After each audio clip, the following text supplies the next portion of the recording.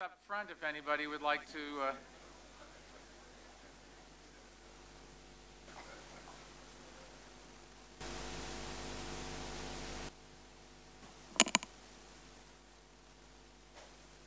Well done. Good afternoon. It's great to be back in Copenhagen. I was here just a few months ago. I guess keep coming back for the smørrebrød. Those are traditional Danish sandwiches, if you don't know. Does this not work? We'll do it that way. That better? Okay. Everybody can hear? You want me to do the smørrebrød again? See, the second time it was easier. Today we have some of America's most forward-thinking climate leaders here, and we're going to hear from each one in a minute. But first, let me tell you what brings us all together. Each of the mayors here was a winner in a national competition that Bloomberg Philanthropies created called the Bloomberg American Cities Climate Challenge. The idea was simple. We said to mayors, you propose replicable, common-sense plans for reducing emissions and fighting climate change, and we will back the best plans and provide resources and expertise to help implement them. We invited the 100 largest U.S. cities to participate, and ultimately we selected 25 winners from each corner of the country. And each of the winning cities shares at least two common traits. One, they have the political leadership necessary to fight the tough battles and push to do the right thing. And two, they are taking action, specifically in the building and transportation sectors. These are the two areas where mayors can make the biggest impact on climate change. Of course, even more cities can and should follow these leaders' footsteps. And what we're doing is to make sure that that happens. Today, for the first time, we release the 30 proven strategies that our winning cities are implementing. This new policy playbook is available at bloomberg.org/climate-challenge. And you'll see it up there. And it provides a roadmap to fight the climate crisis, reducing air pollution and improving people's lives. We hope it will be of use to mayors everywhere. The fact is, climate change is a series of solvable problems, and this playbook can help solutions spread around the world. So let me give you a little bit of an idea of the impact that cities can make. Our analysis shows that if the 100 largest U.S. cities adopted the strategies from this playbook, their total combined emissions would drop by nearly 30% by the year 2025. And that would result in carbon reductions of 224 million metric tons. And that's the equivalent of taking nearly 50 million cars off the road or shutting down nearly 60 coal-fired power plants for an entire year. And it would mean a lot more people breathing cleaner air and living healthier lives. Here's another reason why we think this work is significant. The nearly 30% reduction that the 100 largest cities can achieve would exceed the target that the U.S. set under the Paris Climate Agreement. That target was 26 to 28% by 2025. So even as our federal government tries to drag us backwards, American cities can continue to lead from the front and get the job done. And I want to thank all the mayors who contributed to the playbook. I also want to thank everyone on this stage, especially for making the trip and for their continued leadership on such a critically important issue. So now let me turn it over to one of the winners of the Bloomberg American Cities Climate Challenge. Last year I had the chance to visit her and the great city of Seattle. Her work on energy-efficient buildings and transportation strategies has helped put Seattle at the forefront of this issue. Mayor Jenny Durkan, would you say a few words? And then afterwards, she's going to pass the baton or a microphone or whatever down the line. Ending with Grossetti, is that correct? I think we get in there. Anyways, you want to do it? Are you rushing off someplace? Oh, okay, fine, okay. So she's a long pass. Throw it to him.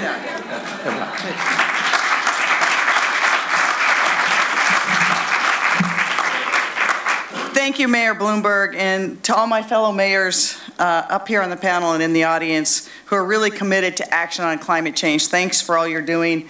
Mayor Garcetti, thank you for assuming the leadership of this great conference and all you're doing on the West Coast to fight the good fight.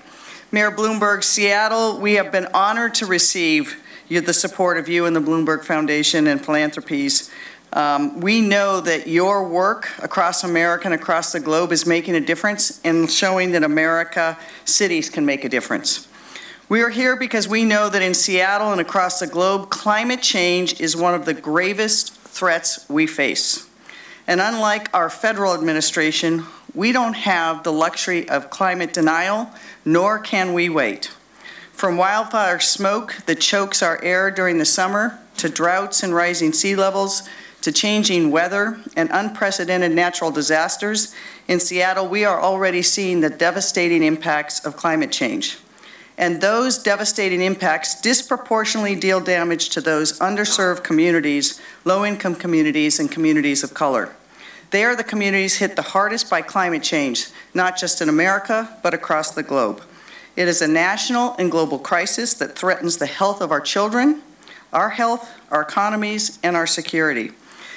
We know we must do better and cannot wait. I am so honored to be here with all my fellow mayors to show that cities can stand up and make the difference. Whether or not our federal government was willing to act, we know we could not reach the goals we needed if cities did not act. We will act. We know that we cannot wait for the other Washington. We like to think of Seattle as being in the better Washington. That's why we're expanding in Seattle. We're making sure that we expand access to transit for all communities and have started a program where every Seattle public school student gets a free transit pass. We're investing in housing, particularly near transit. We're electrifying our transportation system and our fleets. We're making sure that our building sector is more efficient and more green and carbon-free. We're increasing access to safe pedestrian and bike infrastructure, although being in Copenhagen, I think all of us feel humbled on that front. You're right, we can give Copenhagen a big hand for a lot.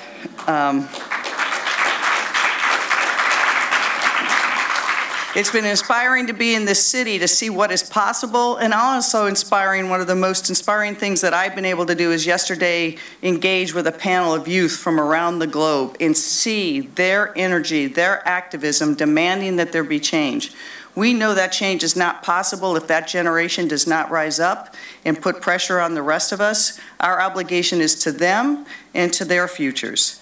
As we continue to act, we know that our climate challenges fall disproportionately across the globe and in our country on those who can afford it the least. So as we craft solutions, we must make sure those solutions themselves are just. No one knows better than Mayor Bloomberg that the job of the mayor is to think not just about tomorrow, but the next generation and the generation after that. In Seattle, we literally are rebuilding our city, so we have the opportunity to build the city we want and the future that we need. I'm really honored to be here and could not be more honored than to turn over the microphone now to a true leader in America and across the globe, the Mayor of Los Angeles, Eric Garcetti.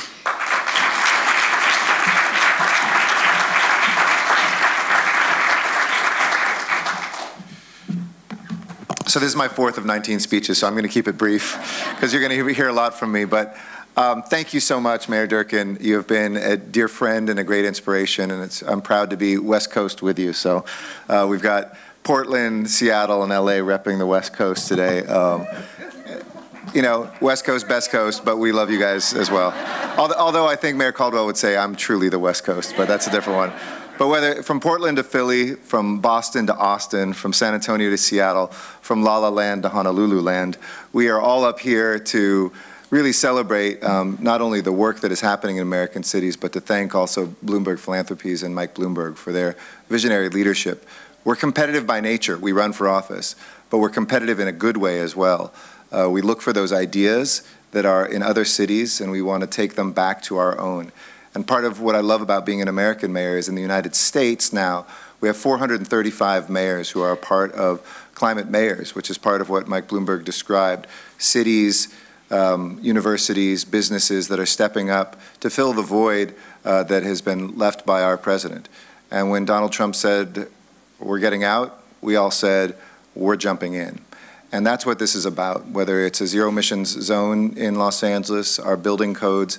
I've always told people it doesn't matter who got elected president as much as who is the mayor in your city. If it was President Hillary Clinton who had won, 80% of the work still would have been with these mayors in these cities. And whether it was Mayor Walsh hosting us in Boston for Climate Mayors, Mayor Caldwell in Honolulu this past year, and each one of these mayors who has taken brave moves forward, whether it's around food and nutrition in Philly, whether it's in walkability and bikeability in Portland, whether it's the work in Austin to build public transportation and more.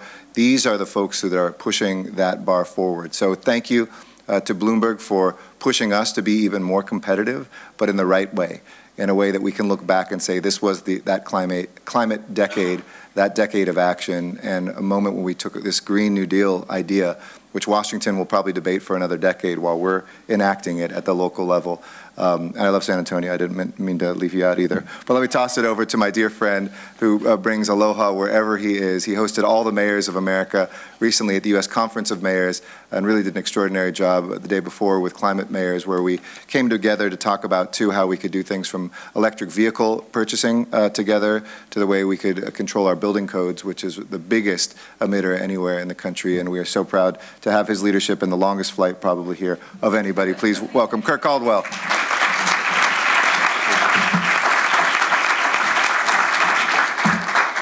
Good afternoon and aloha. I tell you, it was a little tough about an hour ago. It's now 2:30 in the morning in Honolulu, and I want to go to sleep in a way. But being here with all the mayors is a great thing. And a couple of things. I felt so much pride, watching the passing of the baton this morning, from a great mayor. I mean, one of the greatest cities in the world, Paris, to a great city on the West Coast, Los Angeles, to Mayor Garcetti, and two great leaders. Working close together, and I think the best example you can see of that is how they resolved who is going to get the Olympics. And I thought, and it's funny in one way, but I was telling Mayor Garcetti, he showed real grace in terms of working something out where Paris got the Olympics 100 years after they last hosted it. But LA gets it afterwards. Mayor Garcetti won't be mayor. He may be something else by then. But that shows a willingness to compromise for the better of everybody. And today is much about that. What do we do as mayors in the United States, but also around the world? And I wanted to thank Mayor Bloomberg for his leadership with all of us in terms of helping our cities become on the forefront of addressing our climate crisis, climate emergency. But I also was thinking, I think we all need to thank him for what he's done in terms of leadership on things like tobacco, on smart gun control, and now on climate change. I mean, he's someone who steps up, has great courage, but then puts money behind it and leads around our country, getting mayors to find courage if they don't have it, and if they do, to give them a platform to step forward. So just some comments. I was thinking as the two other mayors were talking, City County of Honolulu, it's a small place. It's smack dab in the middle of the Pacific Ocean, a fleet of islands, further away from any other major landmass anywhere in the world. We haven't done a lot to contribute to the climate crisis. Our small population, and some may say, why are we putting so much effort? Because each of us, starting from individuals to communities, need to do their part to turn this around, to save our planet. In our case, we call it the blue planet, surrounded by this Pacific. In the past couple of years, Category 5 hurricanes, at one point 3 traveling south of the Hawaiian Islands, almost impacting our islands. Rain bombs, seeing almost 50 inches of rain fall in a 24-hour period, more than ever recorded anywhere in the world. Our trade winds, which are natural air conditioning, have diminished dramatically, and we saw 30 days this summer that broke records. Very, very unusual. And of course, sea level rise, just an inch. Huge erosion on the north shore of the island I'm the mayor of. Is seeing homes collapse into the water, coconut trees fall into the water, and it's just starting. So under our challenge, we're addressing carbon neutrality. We want to have a carbon neutral corridor. So we're building our first intercity rail system in the history of our islands, and it's the same system that you can travel on here in Copenhagen. It looks almost the same. It's going to start running by the end of 2020, the first 10 miles of the full 20 miles. And what's cool, what's different than Copenhagen, we insisted there's surf racks in the train. But along that corridor, besides trains, it's going to be all electric, driverless. We put in, bike lanes, protected lanes, like here, just starting. We established bike shares called Bicky. It's now the 6th most heavily used in the country. It's a little over a year old, so a lot of demand there. We're converting to all-electric buses. We are promoting a lot of walking, and we're planting hundreds of thousands of trees. We made the commitment. We started to do that. That's all our part. One, to make sure we thrive on our small island of Oahu, but also do our part for our planet so we can continue to be that blue planet, and in our case, the blue continent surrounding Hawaii. Thank you so much. I'm next going to introduce the Mayor of San Antonio. Come on up and say a few words, if that's okay. Mayor Garcetti, are you introducing? Okay, good. All right, come on up.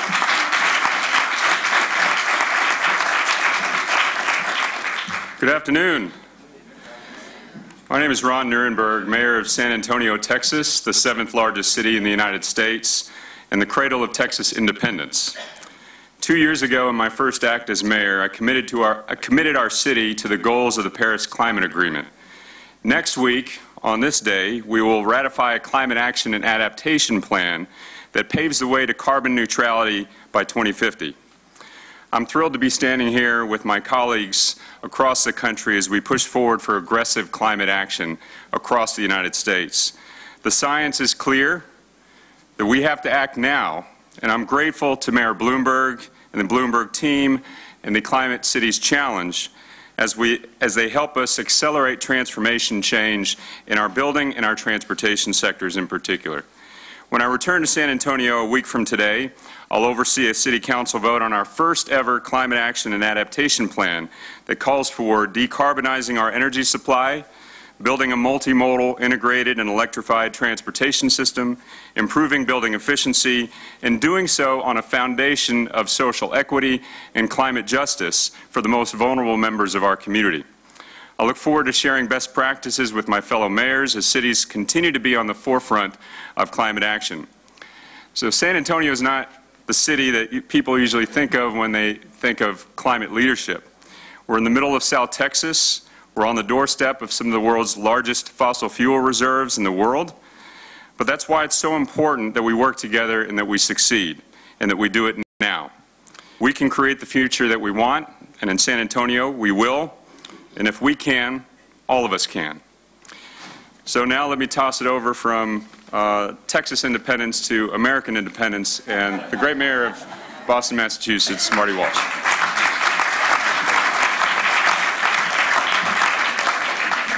Thank you, Mayor. Thank you very much. And it's great to be here with all of the mayors from America here today. This conference is really remarkable, and it's important. A lot of questions. I was in a press conference earlier today, and a lot of questions were focused around governments, national governments that are not part of C40 and not part of the Paris Accord. And when you look at all of us here and 435 other mayors, Mayor Garcetti talked about actions happening in America. Actions happening from coast to coast, and I want to thank the mayors that are here with us today, but I also want to congratulate Eric Garcetti on becoming the head of C40 and the great work we're doing. I want to thank Mayor Bloomberg as well. It's important that Mayor Bloomberg is such an important voice in climate resiliency. I want to thank him for awarding Boston last year with an American Cities in the American Cities Climate Challenge. And what we did with the money is talked about a climate action plan, a roadmap to carbon neutrality. We're putting a major focus on building and transportation because that's where the majority of emissions come from in our cities. The funding helped us support the climate action plan. We announced this the other day, all city-owned buildings in the city of Boston will be carbon neutral. We also launched new energy-efficient programs for existing municipal buildings in the city. It's important for us to start with our buildings and lay down the foundation for what we want to do moving forward. We're leading by examples because we're working with developers to develop standards to decarbonize large buildings all over the city of Boston. I think the number of buildings that we have to decarbonize completely, I think it's around 70,000, 86,000 buildings, just a few. We also want to improve incentives for small buildings. We're developing net zero carbon requirements for all new construction projects. In Boston, we are and we have to continue, in America, have to continue to put people first. We need to protect our most vulnerable. We need to avoid driving up costs of housing. That's why we've created guidelines for zero net carbon emissions for city-funded affordable housing. In transportation, it's another focus of ours. We must make walking and biking, and as Mayor Durkin mentioned, I have notes here to talk about my new bike lanes, but I can't even go there with this city. But it really is, when you think about when you walk around the city here and you get a chance to really see the city, I get excited to go back and really talk to people and to be able to tell firsthand knowledge of other cities what it could be like. So when we have our naysayers saying we're building these dedicated bike lanes, we talk about what's going on. This really, we're repeating a lot of things that is being said to each other. But I think it's important to tell the story of what's happening in cities in America. And I think it's also important for all of us to share ideas. Mayor Garcetti talked about a competition. It is a competition. It's a competition because we want to make sure that we're the first and the best in that. And we drive each other to be better as mayors.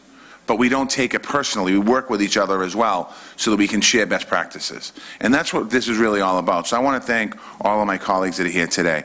I thought Mayor Garcetti was going to talk about sports when he talked about driving. So I'm not going to go there because the guy up after me is going to go after me. But I want to thank the C40 network. I want to thank all the people in this room today. Not everyone in this room is press. A lot of you are staff. We get a chance to stand up here and talk to the press, and we get a chance to sit on the stage and talk to the folks in the audience, but a lot of you do the work that are in this room. And on behalf of all the mayors here, I want to thank all of you, the staff of C40, of Climate Mayors, of a mayors that's here, so thank you very much. Now I have the great honor of introducing a dear friend from the city of brotherly love, Mayor Kenny from Philly.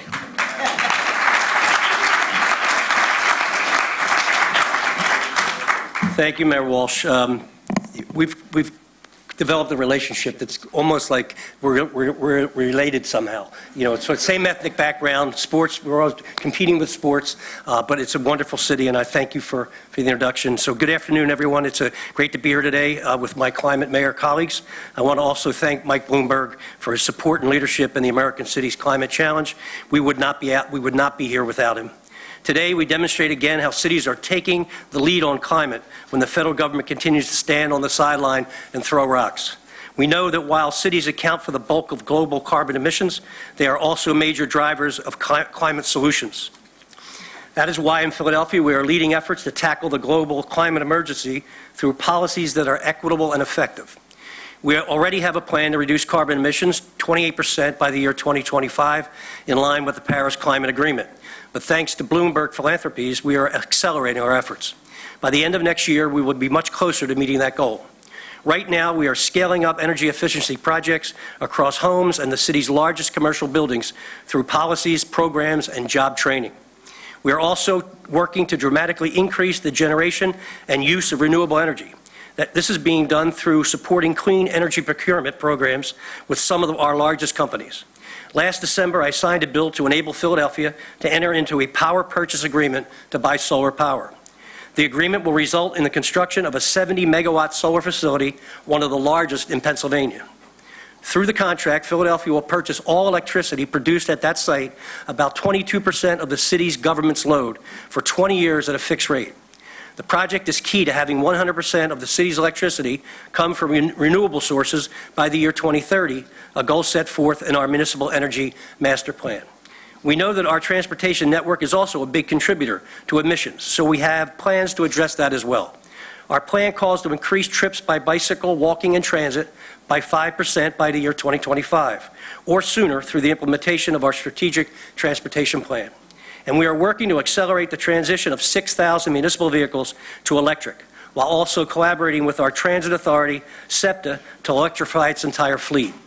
Philadelphia is proud to partner with Bloomberg Philanthropies to scale up our climate action, protect our most vulnerable residents, and create a healthy, vibrant, and just city for the future. And I want to say I'm very happy that this event was held in Copenhagen. When you travel around the city or you see the architecture, we were at a boat tour yesterday, you see what's possible. You see what intelligent people can do if they really think about how design affects everything. And it was really wonderful to see it, and I am also very jealous of their bike lanes. I do like their traffic signals, though. It gives you enough time to cross the street. So I want to thank everyone for being here. We have a lot of work to do, and we'll get it done. And I want to now call up Mayor Ted Wheeler from Portland.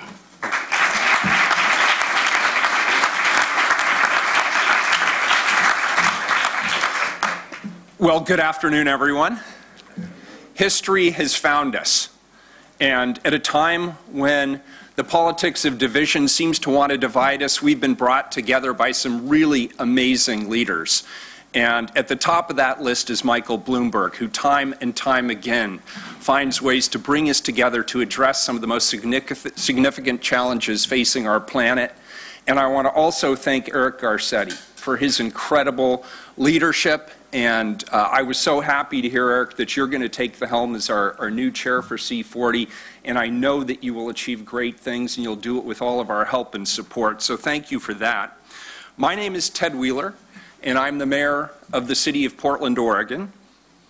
I have to say, speaking of the moment in history, the Trump administration has walked us back from where we wanted to go. The Trump administration has said that we are not going to adhere to the commitments that the United States previously made around the Paris Accords. Well, I'm here with these great leaders and many, many others from around the world to say we are still in.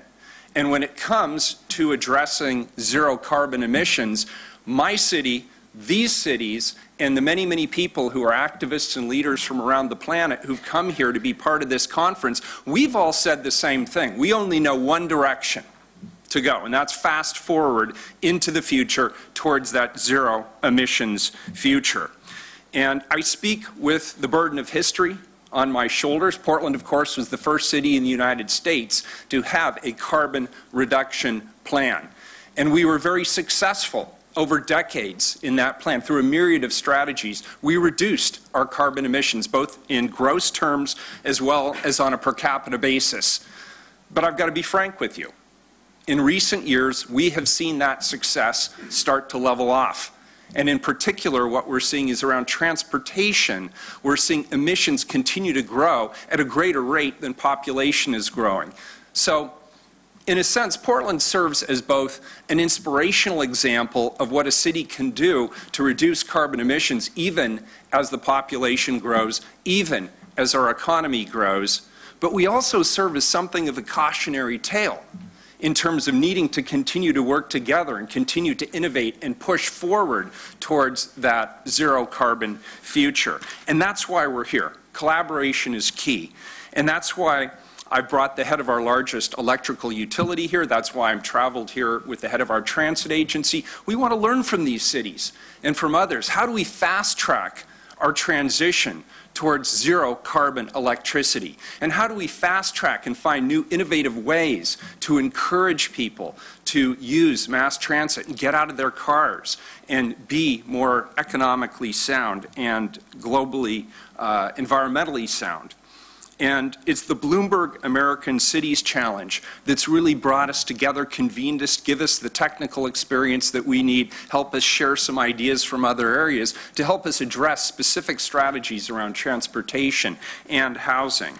And in doing this work, what we are trying to bring to the table is putting front and center historically underserved and dispossessed communities who have been disproportionately impacted by climate change. Now, as we develop our 5th iteration of our climate action plan, and as we work with Bloomberg and these other fantastic mayors and leaders around the country, what we are actually doing is putting those frontline communities front and center in our planning, in our goals, and in terms of the outcomes that we have to achieve. And so we're looking to develop tools and incentives to help create more space on our roads so that people can gain access to faster mass transit and also safer bike lanes. And we also want to encourage people to use those tools and get out of their cars.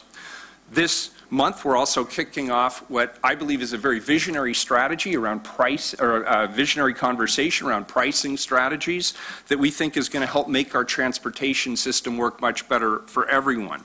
And finally, we're working with those frontline communities that I described a moment ago to develop, construct, and operate community solar. Because we know community solar strategies, and Mayor Garcetti's had good success with this in Los Angeles, those types of strategies actually help create that just transition to 100% renewable energy. Finally, I just want to say this. Thank you to Michael Bloomberg, Bloomberg Philanthropies, and the American Cities Climate Challenge. You have given us this opportunity to showcase the great work we're doing in Portland, and we're proud of it. But it also gives us the opportunity to learn from other communities and to be pushed, and so that all of us collectively, together, we can rise to meet the challenge that history has put before us today. And that's really the exciting thing. Eric, that letter that you talked about earlier today, being at the top of the receding glacier, I know that 200 years hence, people will know that we did take the action here. They may not remember any of us, or they may not remember that any of us were even here, but they will know with certainty that we did the right thing when the historical challenge was placed before us. And you all at Bloomberg have helped us to do that. Thank you. And now, I have the honor, and I don't want to start a brawl here between different cities, but I have the honor of introducing Steve Adler from the city of Austin, and I happen to believe they have the best barbecue in the United States of America.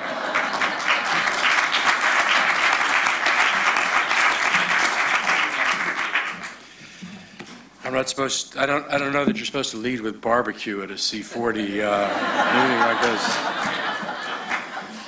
You know, it's hard to believe that after 8 or 9 mayors have already spoken, that there's actually something still yet to be said. And I know with confidence, since the room is full of staff members, that they know that to be true. I want to just real quickly add my thanks and appreciation to Michael Bloomberg and the foundation. I'm not sure there's anybody in the world that has ever done as much for cities as he has. Not only in climate change, but in so many different ways, incredibly generous, and has pushed my city to do things and helped my city convene in ways that we wouldn't have otherwise. I also want to congratulate my friend, the new chair, soon to be the person who has done more for cities than anyone else in this role, because I think it's that critically important, and I think this moment in time is so absolutely critical. Cities are the incubators of innovation. They are the economic engines, not only of our countries, but of our world. What was the number I think you used today in your speech? 90%. We're on a track where 90% of the world inhabitants are going to be urban dwellers. And you can feel that movement towards cities, which gives cities that additional sense of responsibility.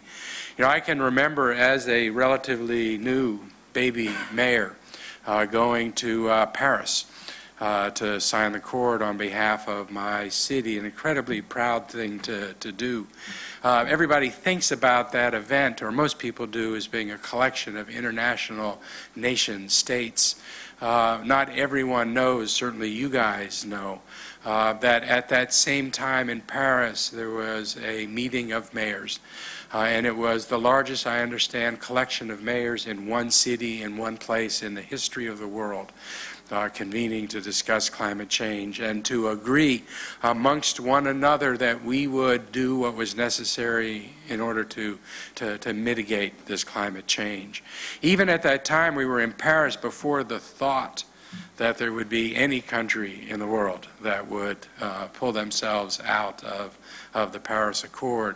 Even at that point, it was recognized that cities were responsible for delivering half of the climate mitigation that was going to take place. And that makes sense because cities are closest to the people. They're making purchasing decisions. They're making energy generation decisions. They're making mobility decisions. They're making land planning use, community decisions. They're making decisions that so much impact our ability to actually save the world. And now these cities, cities in the United States, have to redouble and refocus on that responsibility, which is so clear now and stands in such stark relief given the policies of our federal government. Austin's trying to do its part. Austin learned just with the report that C40 issued just a couple days ago that we are one of 30 large cities in the world to have peaked with greenhouse gas emissions. I want a T-shirt that says I've peaked. Now, if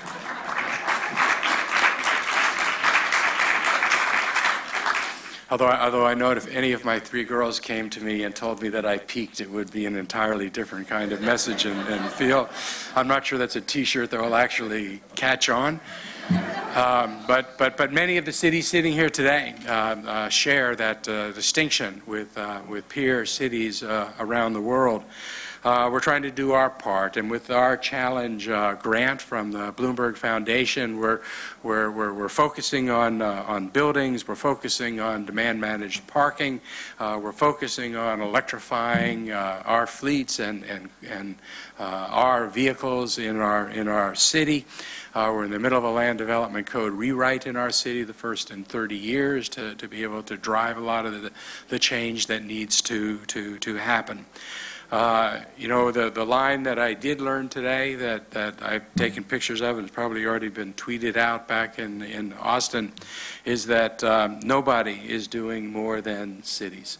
And I think that's true, and I think that is absolutely necessary because it doesn't happen otherwise.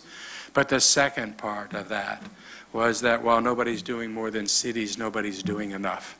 And that is so very true. I am incredibly proud to be standing here with leaders of cities that are trying to pull their weight, that are trying to serve as role models for cities in our country and across the world. There's a lot of work for us to do. There's a lot of work for other cities to do. There's a lot of work for every one of us to do. And events like this just redouble that purpose, focus our attention, and together remind ourselves that we're not in this alone and that in very truth, everybody is in this together. So with that, I think that was everything we were going to say, and then my job was to point us back that way to walk out of the room. Thank you very much.